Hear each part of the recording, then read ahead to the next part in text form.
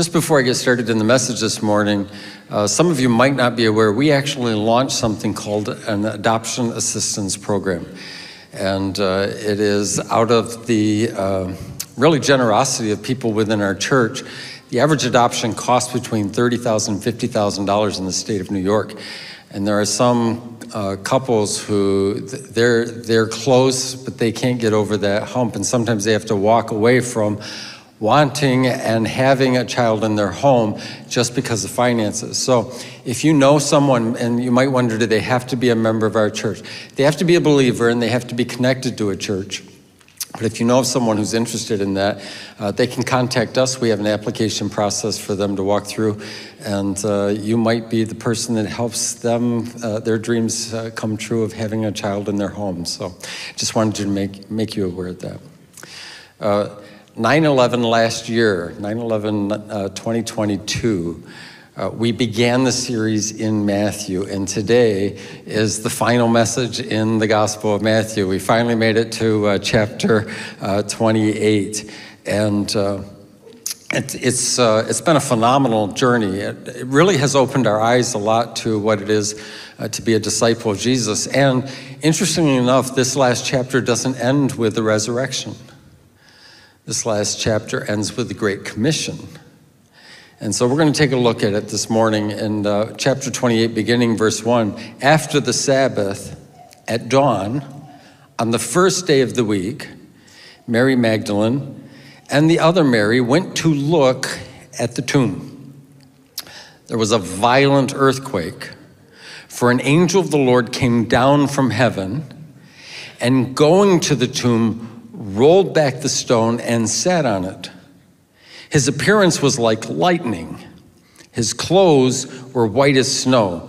The guards, so afraid of him that they shook and became like dead men. The angel said to the women, "Do not be afraid, for I know that you are looking for Jesus, who was crucified. He is not here. He has risen just as he said. Come and see the place where he lay. Then go quickly and tell his disciples, he has risen from the dead and is going ahead of you into Galilee. There you will see him. Now I have told you." So the women hurried away from the tomb, afraid, yet filled with joy, and ran to tell the disciples. Suddenly Jesus met them. "Greetings," he said. They came to him, clasped his feet, and worshiped him. Then Jesus said to them, "Do not be afraid. Go and tell my brothers to go to Galilee, and there they will see me." I want to begin our thoughts this morning by this idea that might surprise some people, and that is God actually invites investigation. It's the first light of the new day of the week, and these women are approaching the tomb, and they have some reasons for doing that. And we know one is Mary Magdalene, and interesting, she's a prominent feature in these last chapters of Matthew. She was at the death of Jesus, she was at the burial of Jesus, and now we see her at the empty tomb. And there's another Mary who is also there. And what's interesting is the number of times the word see and look show up in the passage that we just read. Over and over, Matthew wants us to understand that what we are going to find out about is actually based on an eyewitness account. This is not some altered state of consciousness, some spiritual trance, a vision or a dream. That what is about to be experienced is based on eyewitness testimony. And so it's also interesting that we don't have a description of the resurrection itself. Like, how did this happen? And that intrigues me. I would actually have been interested in that. And it's one of the things that adds credibility to the story. If you were making up the story, you would probably have a version of how Jesus raised from the dead. But we actually don't see any information on the resurrection. We just see the resurrected Jesus. And I think this is important for us. When you think about it, it's often how God works. When we need something from him in our lives, we actually often do not see how he is working it out. We just see it when it's done. That's part of the journey of faith. So The angel rolled away the stone that had shut up the tomb, and the purpose is not to let Jesus out. He's not a live person trapped in a grave. He's letting the women in so that they can see he is no longer there. The angel terrified the guards. By the way, angels do not actually look like the little cherubs that we see printed on cards and in cartoons. If you see an angel, it will probably deeply distress you. And what's funny is that the guards shake violently and fall down like they're dead. So the people who are supposed to be alive are acting like they're dead, and the person who's supposed to be dead is actually alive. It's an interesting little play that happens there. And then the angel says to the women, "Do not be afraid." This command is to keep the same thing from happening to them that happened to the guards. And I think there's something to see even here. And that is the commands of God do not just give us direction, they give us strength. These women do not fall down and they do not become as though they are dead. There's something about that command that gave strength to them. When we are very afraid, fear demands our attention and it paralyzes us. You probably at some point have had a dream in your life where something bad was about to happen and you were frozen, you couldn't move. Some people have even experienced that in real life.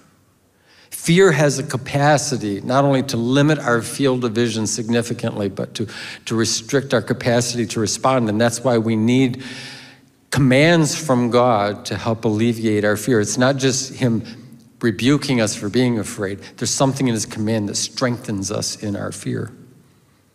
He says, "I know you're looking for Jesus, the one who was crucified," the crucified Jesus.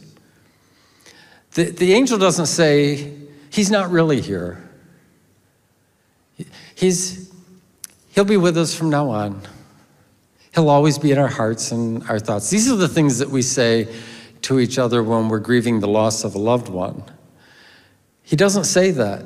He says, he is going ahead of you to Galilee and you are going to see him. So this is a problem for both materialists and mystics. The resurrection creates problems for almost everyone.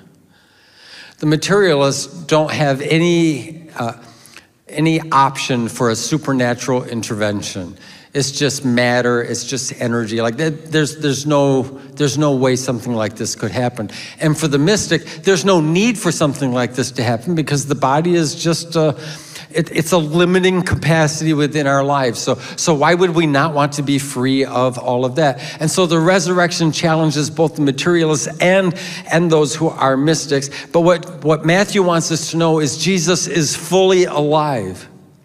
And that fact had a profound effect on his disciples.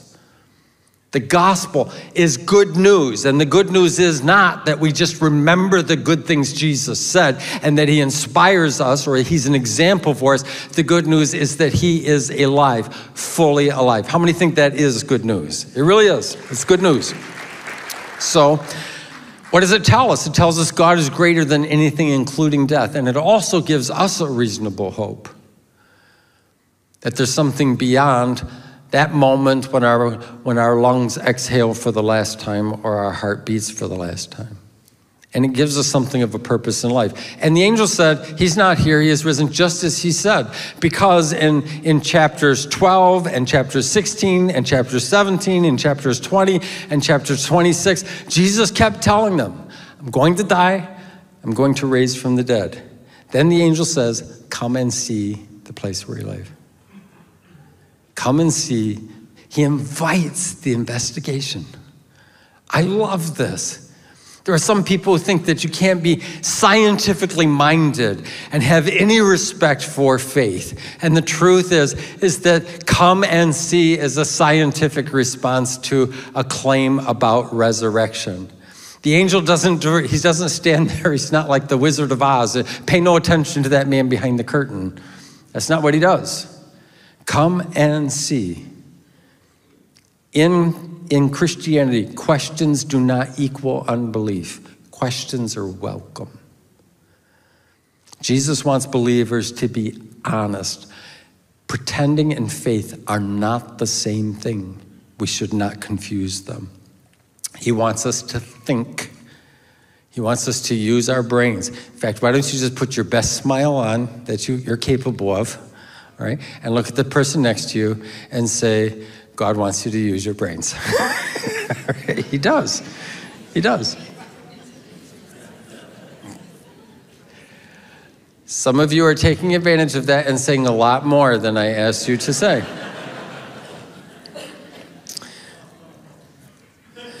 What's interesting to me here, too, is that the first commissioned witnesses of the resurrection are actually women.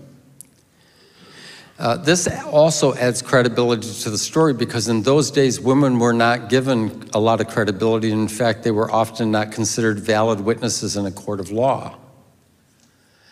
And so if you were making up the story about the resurrection, you would definitely have had men be the first witnesses of the resurrection.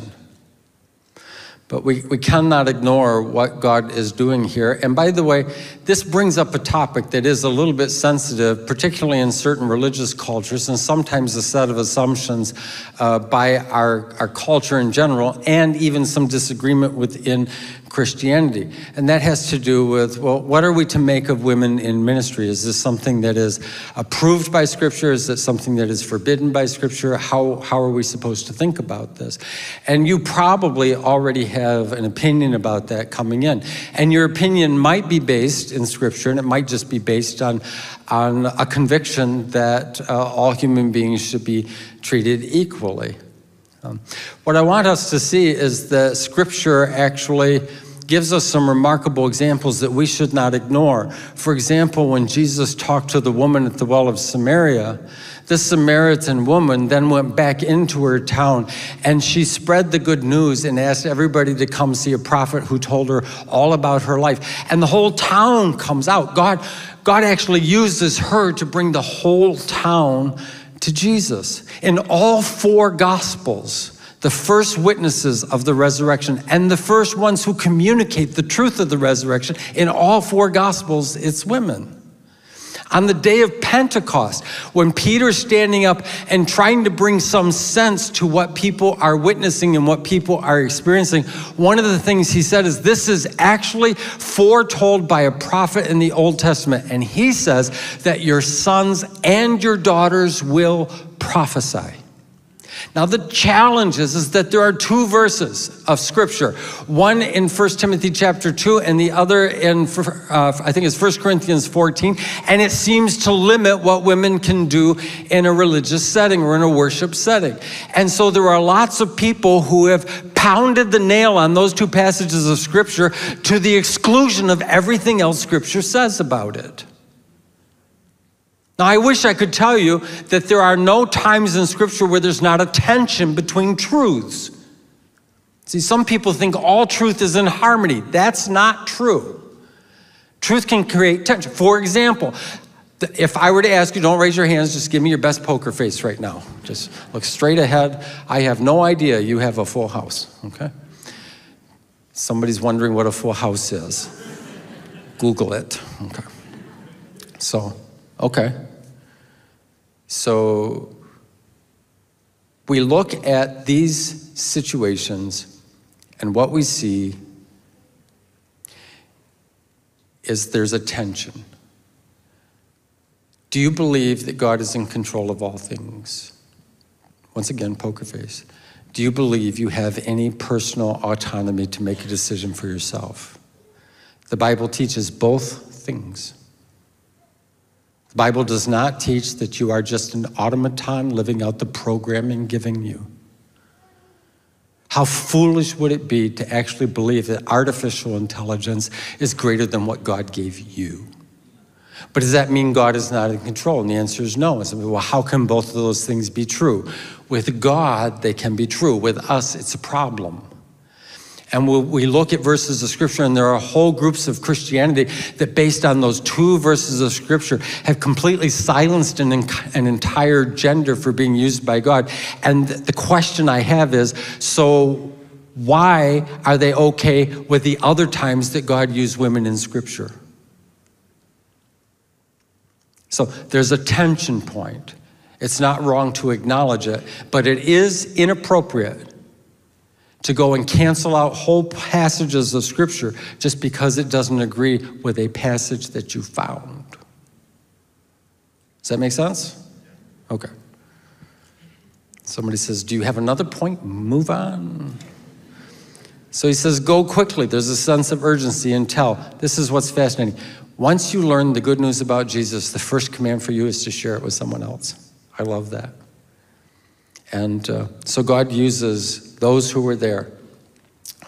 And Jesus calls people to follow him throughout his life. But he also told the women to tell the disciples, and he's going to say it again to them directly, is that they need to go to Galilee. Now, Galilee is not just a block down. Galilee is 70 miles away. Now, I don't know how long it takes to walk 70 miles. I've never done it. I'm going to assume longer than a day. There's something that Jesus is incorporating here in our understanding, and that is that faith is always a journey and it's always in motion. This idea that faith is just, I believe certain things and now I'm in a club or that's not what faith is. Jesus calls us to follow him. Jesus is in motion. Jesus did not say just to watch him. He said, follow him. And Jesus is moving through our world today. So the women are hurrying, and it says that they are filled with two things, fear and joy. How is that possible? Any parent knows what that's like. Any person about to get married knows what that's like. There's a reason that people get anxious at weddings. And it's a combination of fear and joy.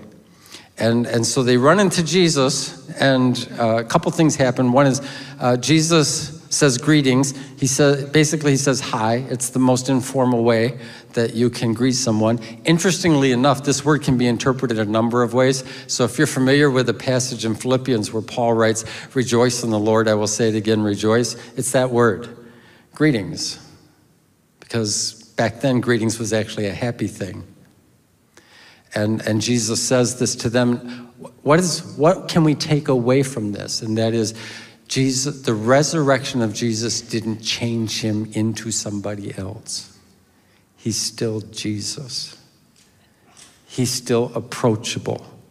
He's still friendly. They grab his feet. This is a really interesting thing. I had never had an experience like this in my life until I went to India. And I did something to help someone, and actually they were asking me to help. And I was having to work through an interpreter. There were things that were unclear.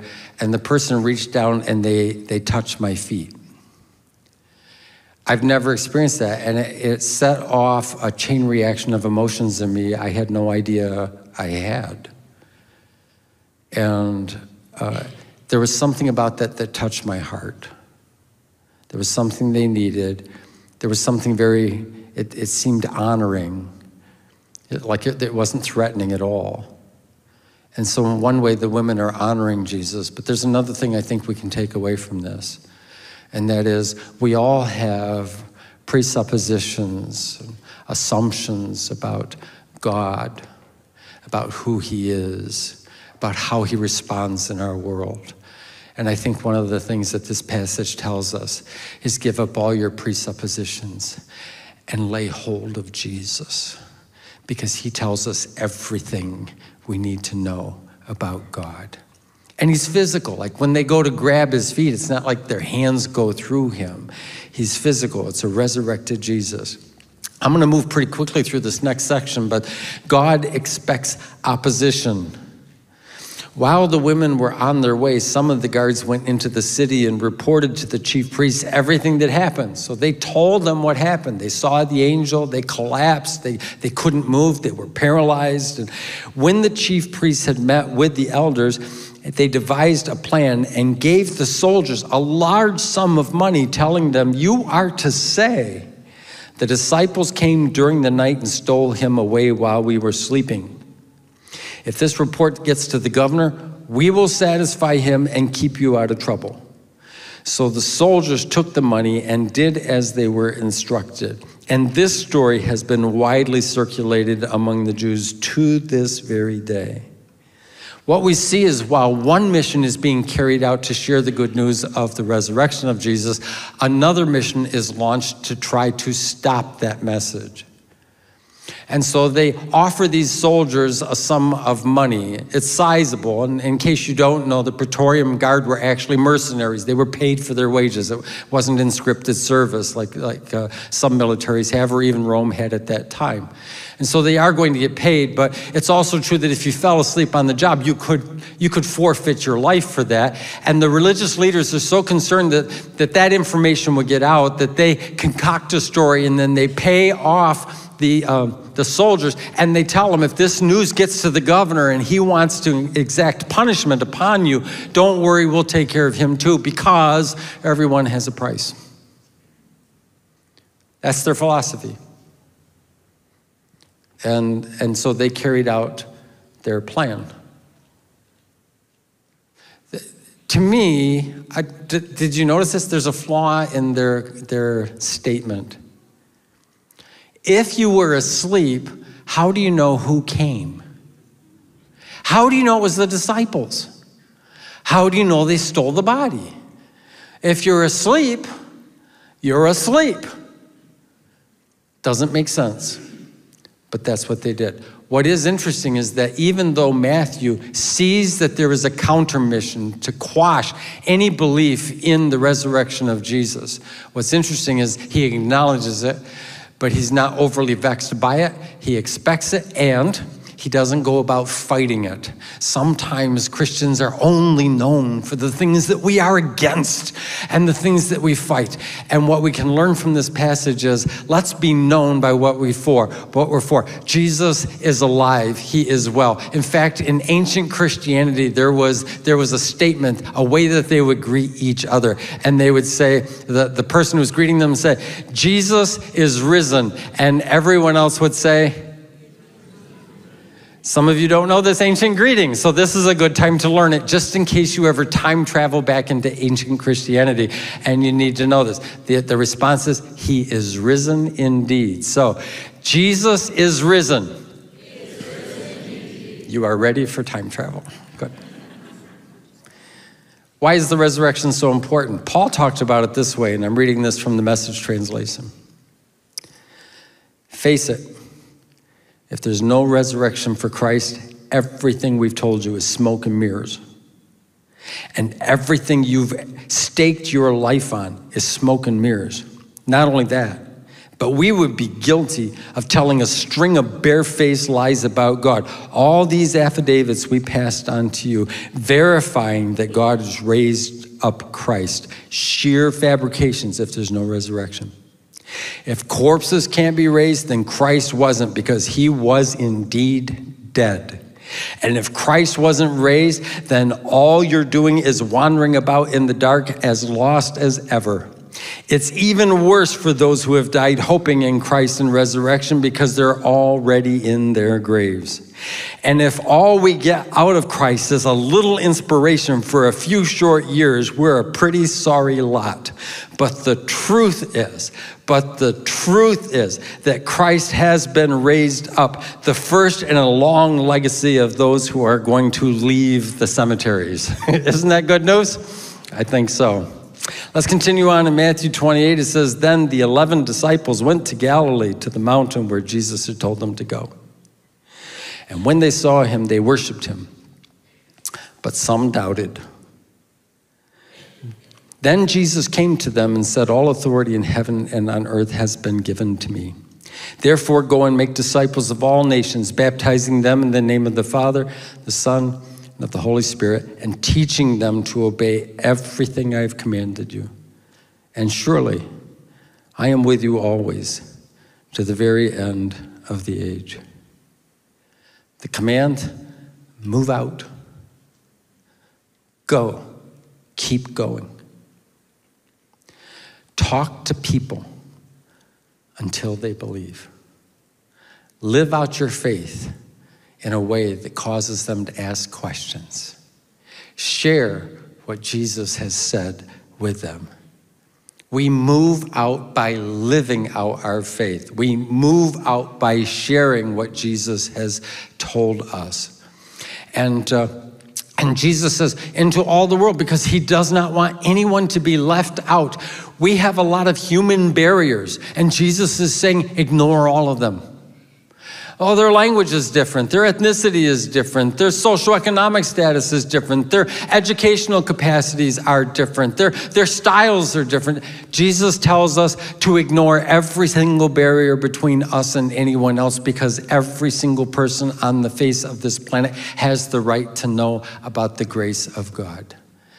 Go and keep going. When can we be done? Not yet. The disciples met together with Jesus. What's interesting is that they're all together. They're all together. I'll be the first one to tell you that your personal relationship with God is absolutely essential. There's something very private and very powerful about it. But it is not meant to be a substitute for gathering with other believers. Jesus met with all of them. And it says they worshiped and some doubted. How is that possible? They're seeing the resurrected Jesus.